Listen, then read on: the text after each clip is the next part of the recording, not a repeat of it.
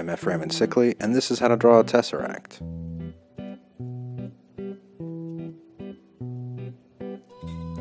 A tesseract is sometimes called a hypercube, a higher dimensional cube. When you draw a tesseract, you take a dot, which is a zero-dimensional object, and drag it perpendicular to itself on a plane in one dimension to create a line.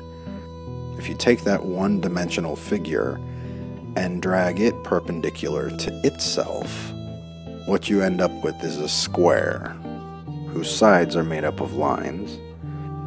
If you take a two-dimensional square and drag it perpendicular to itself into the third dimension, you get a cube whose sides are made out of squares. If you take a cube and drag it perpendicular to itself into the fourth dimension, what you end up with is a tesseract. So you have a line which is basically made up of a series of dots. That's zero dimension going into one dimension. Then you have a square whose sides are lines, and then you've got a cube whose sides are squares, and then you've got a tesseract whose sides are cubes. In terms of my tarot, when I draw one of these, after I'd get one of these wire rims sketched out, I would go ahead and thicken it up a little bit on each side of each line. I thought it made it look nice. The idea with my tarot was to draw it a little over 3 times the size that it was intended to be printed. And so if I was going to do, I have a couple of cards where I have really thin lines. I didn't think they looked as nice. So I didn't want these to be thin like that. It's another reason that they are kind of drawn the way they are. Over the course of drawing the tarot, I drew about 500 of these between my design sketches and my first and second draft of the deck and my final images for the deck too. And here I am sitting here drawing another one.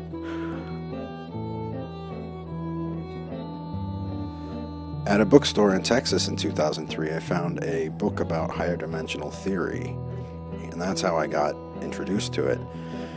If you look around in popular culture, you find it in a couple of places. Here it is. Collapse the quantum tesseract. When I started the tarot deck, the initial idea was to do a deck that was based around the different dimensions. The problem that I saw with it was that it wasn't very visually pleasing at all. It wasn't fun to make, and it wasn't exactly fun to look at. So I decided to use the figure as 3 of the suits, and then make a suit tesseracts, and have tesseracts kind of run through all of them.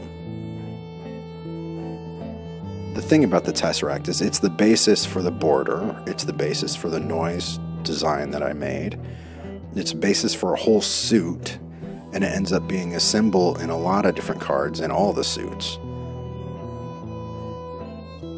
So I hope this video gives you a little insight into what a tesseract is and why it's so prevalent in the Sickly Tarot.